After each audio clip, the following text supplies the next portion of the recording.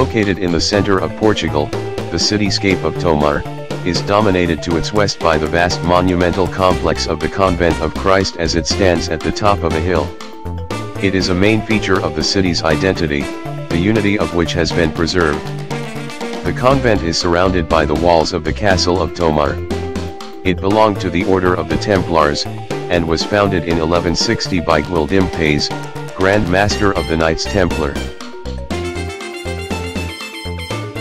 Built over the span of 5 centuries, the Convent of Christ is a testimony to an architecture combining Romanesque, Gothic, Manueline, Renaissance, Mannerist and Baroque elements.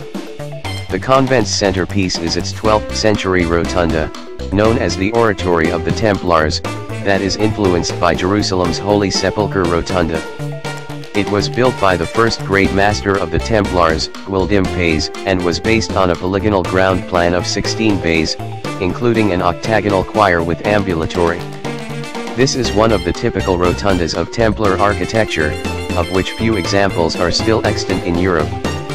In 1356, the convent became the home of the Order of Christ in Portugal, and the rotunda's decoration reflects the order's well. The paintings and frescoes depicting mainly 16th century biblical scenes, as well as the gilt statuary under the Byzantine dome, were carefully restored.